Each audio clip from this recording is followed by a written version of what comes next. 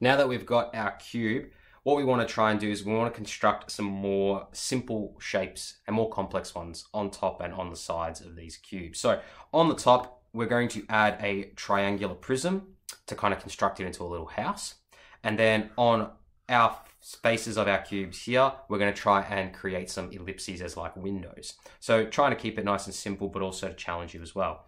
So to create a triangular prism like a roof, what we need to do is along this line here, we know, or this line here, whichever one, we know that it's 6 centimeters wide. So we're roughly just going to find the halfway point using our ruler. So that's 3 centimeters like so. I'm then going to line up my set square with my baseline like this towards the bottom of my page. And I'm going to project that line up as high as I want my roof to go. Now, this line indicates the point of our roof like so, the highest point. What we're then going to do with that line is we're simply going to connect it to each corner of our cube like so. 1 and 2. So we can see that because of the angle, it has skewed it a little bit, which is totally fine, but we still need to make sure that we're using isometric lines to construct the rest. So we have the front of our roof. We need to create the side part. Using our set square, we're going to line it up like so with the point of our roof. And when that interacts, we're simply going to draw a line as far as we need to go. It can go a bit further than that. It can go a little bit shorter, preferably further because we can always erase it. And then what we're going to do is we're going to measure that line to be, you guessed it, 6 centimeters because we're working with the cube. We're going to mark it, and then we're simply going to connect that top point to the back point. We don't need to worry about this section here because when we erase our lines, we actually can't see it. So if we clean up our workspace a little bit, we'll see that we're left with a nice triangular prism sitting on top of our cube, constructing this little house. Okay, so now that we've got a bit of a base for our house, what we want to do is we want to start practicing drawing circles. Now, because of the way we're working on a 30-degree angle, circles don't look like circles. They look more like ovals, or as we call them, ellipses. So the best way to actually construct them is you need a square first. And what I've done, as we can see on the front face here, is I've built a smaller square on the inside, and then, a bit of a frame on the outside. To imagine this square in the center is our window. This square is 4 by 4 centimeters.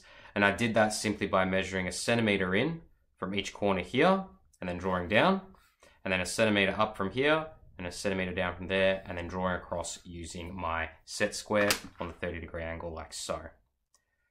Now that I have that 4 by 4 centimeter space, what I want to do is I want to turn this square into a window. So I need to find the halfway point on each side. And because I know it's 4 centimeters, it's going to be 2 centimeters here and 2 centimeters down this way. I'm going to use my set square to slide along like so until it interacts with this point.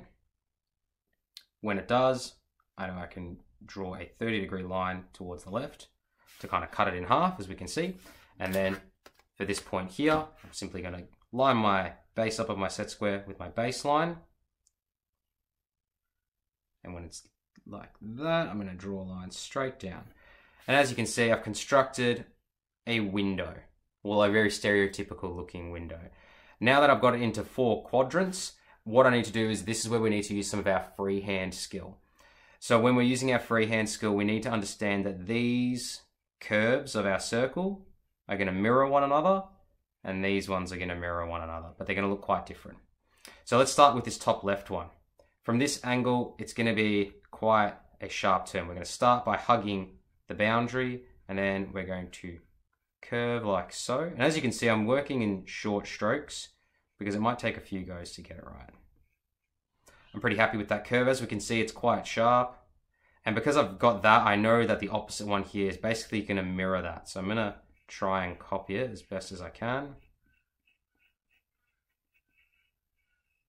Those look pretty similar. They should kind of reflect one another. If they look completely different, you may need to redraw one of them. These sections here, our line's going to be a little bit more open.